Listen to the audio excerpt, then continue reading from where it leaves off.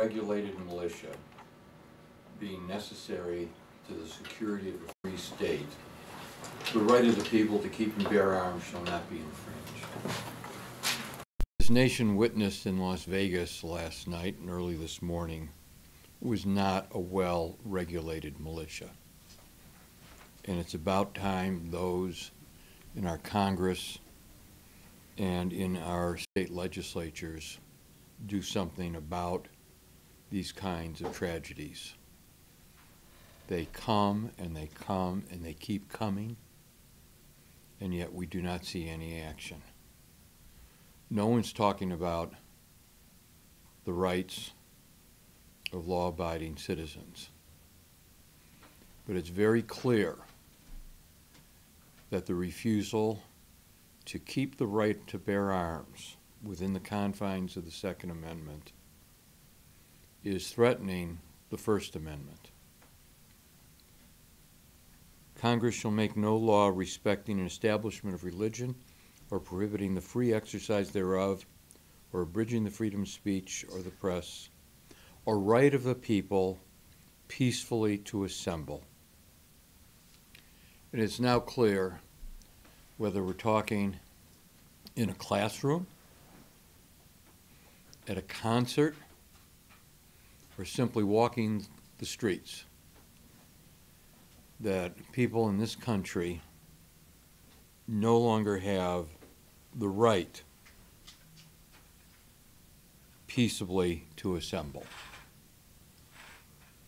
Laws that allow what took place in Las Vegas last night, what took place in Sandy Hook, are laws that have been enacted that do not respect the rights of Americans, anyone in this nation, to peacefully assemble. I can't recall how many times I've had to address our community during tragedies like this in other parts of the country and express our profound grief at the loss of life, the tragedy that has struck all of these people and their families and friends. But it's going to continue until the people who are elected show the will to do the right thing. Now, when we originally planned this press conference for today, it was to address the problems facing Puerto Rico. And clearly we need better presidential leadership. Clearly something must be done in Washington where we help solve the problem, getting relief supplies and the materials to rebuild the island without blaming the victims. Too often, as things go wrong in this country, Donald Trump has decided to blame the victims rather than take responsibility for doing the right thing. But what characterizes both the tragedy in Las Vegas and the tragedy in Puerto Rico is the fact that trauma has been inflicted upon tens of thousands, hundreds of thousands of people. And one of the functions of government is to provide for the health and safety of the people we serve.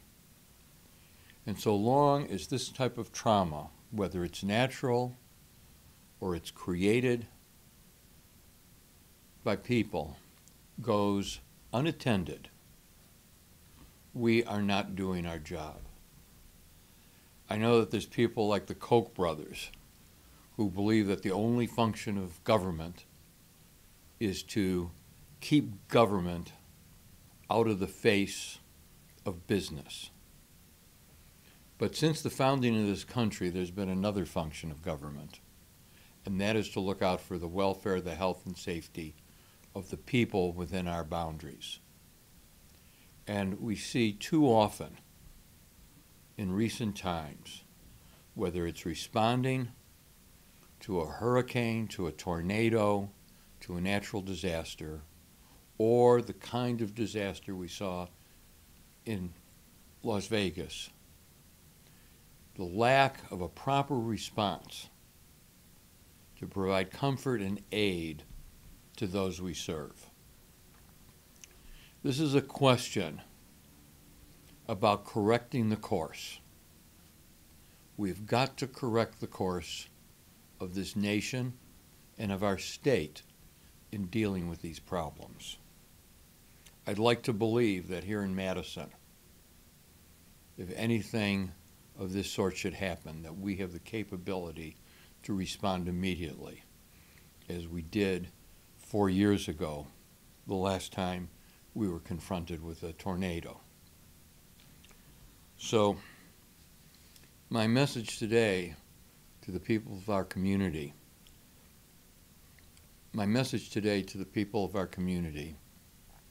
is that your city is prepared to respond, and we wish that we had partners in the state and the federal government that were prepared to respond, to limit the trauma, and to treat people who are the victims of these tragedies with dignity and respect. Questions? So we were just at the county exec's press conference, and he expressed his frustration at the state. Particularly, he pointed out, in this case, the homeless shelter. He said partnering with the city has enabled them to put forth this effort, and pointed out that Dane County is putting more into homeless resources than the entire state.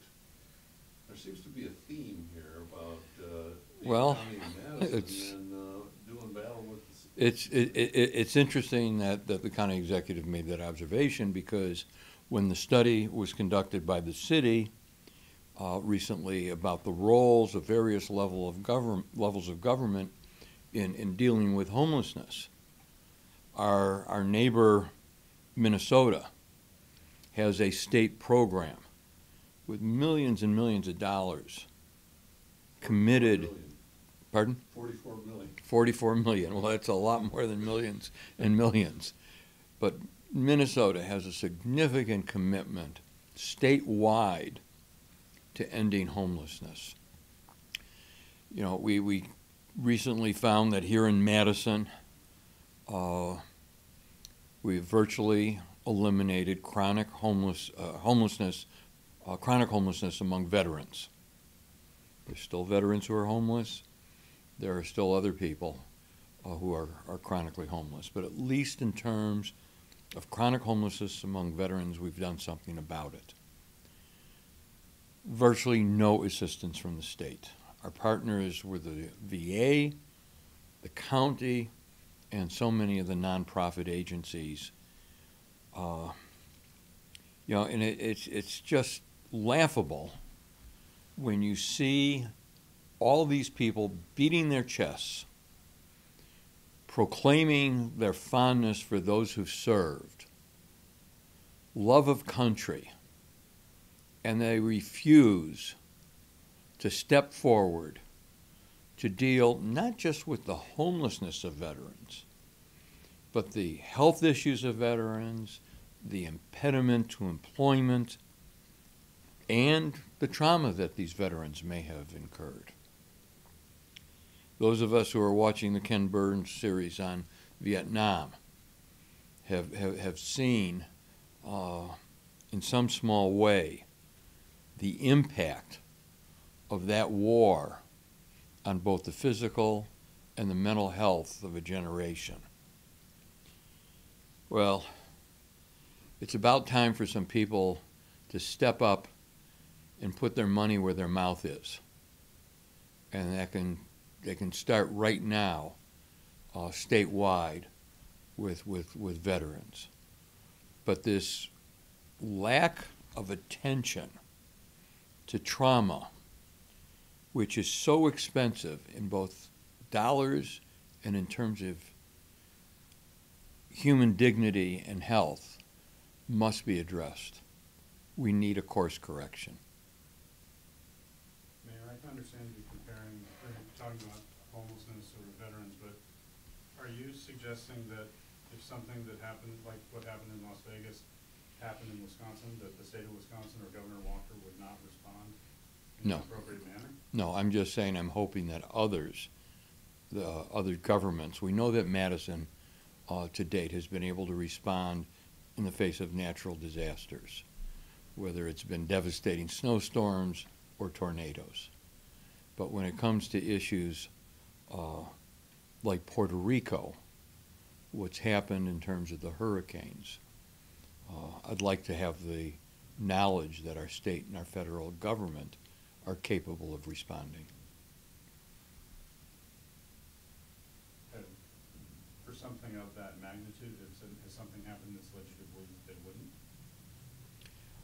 I'm very concerned about the inability of the federal government in the light of the last 3 hurricanes to do the right thing. There's no question about that.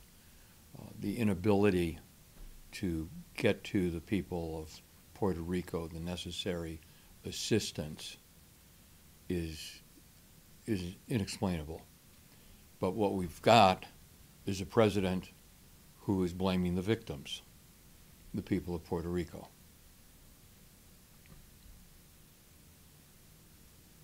I'm not sure if it's the time or the place when we're talking about these, national and, big tragedies. Yeah. But talking about issues with state government, I know there have been some talk. Have you made a decision yet if you'll be? No, I have not. It's still after Labor Day, and we're in the time frame. In the wake of a tragedy like this in Las Vegas, is there anything the city does, kind of relook at laws, talk to the police department, anything you guys do just to try to prevent something like this? One of the things our department has done has reviewed all of our large crowd situations, and we're certainly prepared for any event like that. But I'll be blunt. There's only one person in this whole country who, when out in an open space, is safe from an assault from a high building, and that's the President of the United States. Wherever the President goes, the travel routes are inspected. Every building that has a high access to any place the President may be is reviewed and inspected. When President Obama was here and spoke before this building, every aspect of this building and this side was monitored, and we were told under no uncertain terms, you are to keep the blinds down and don't touch them. Don't even bump into them. The President of the United States is the only person who has that kind of guarantee, that kind of safety. The rest of us are open to what is clearly an unregulated militia, prepared and willing to assault the people of this country. How about safety in relation to concert venues? Most of them would be indoors and you have metal detectors, but for example, Freak Fest is coming up and you're going to have people all Well, Freak Fest, I mean, you can stand at the top of Meriter Hospital and look into the bowl of Camp Randall. Like I said, from that standpoint, except for the President, no one gets that kind of safety. There are other things that can be done. We can prevent that kind of wholesale assault with that kind of firepower going into the hands of a lunatic.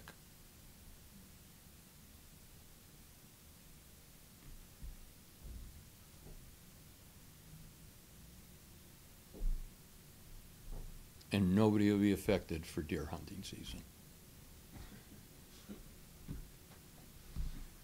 All right, thanks.